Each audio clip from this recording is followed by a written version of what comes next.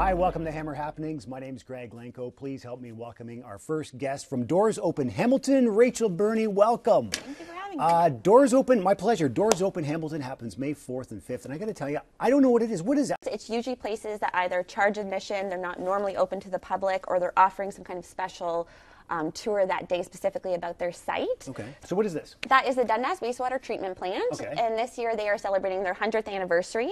This site has never been on Doors Open before, so it's brand new. That looks like Dundurn. Dundurn Castle, of course, a very popular site always, built in 1835 for Sir Allan MacNab. Yeah. It is a self-guided tour that day, but also on the property you can visit the cockpit, which is usually not open to the public, Yeah. as well as the Hamilton Military Museum and the 2-acre kitchen garden. That is the Playhouse Cinema, so they are the oldest cinema here in Hamilton. They are located on Sherman.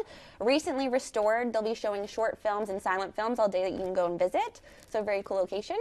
That is the Joyce Center for Partnership and Innovation at Mohawk College. They are brand new. They just let their first students in this fall. They'll be giving tours on they're the first net-free institutional building here in Hamilton. So they will be giving tours of their geothermal technology and different kind of environmental features that they have on site. I can see how that would be really interesting. Okay. Yeah, for sure. Westdale Theater is also on at Westdale Cinema, I should say. So same type of thing as the Playhouse Cinema. However, the theme this year is communication for Doors Open Ontario, so they fit really well into that theme as well. All right. And Cable 14 will also be open for Doors Open.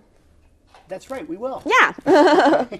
This is the Westinghouse headquarters, so also they've never been on Doors Open. So Westinghouse was a huge employer, of course, in Hamilton, building refrigerators, toasters back in the day.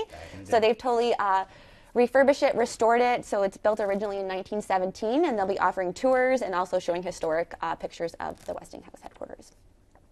That is Whitehurn, so Hamilton Civic Museum, where the McQuestion family lived for 116 years, over 3 generations.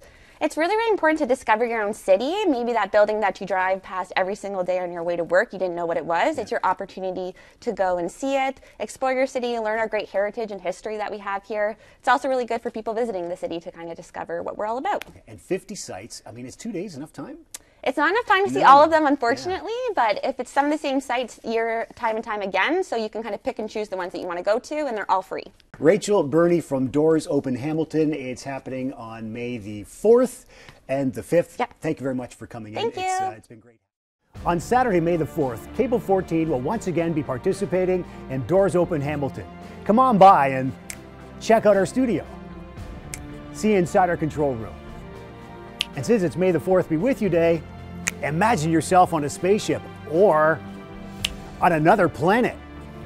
Come and visit Cable 14 on Saturday, May the 4th between 10 and 4. It's an out-of-this-world experience.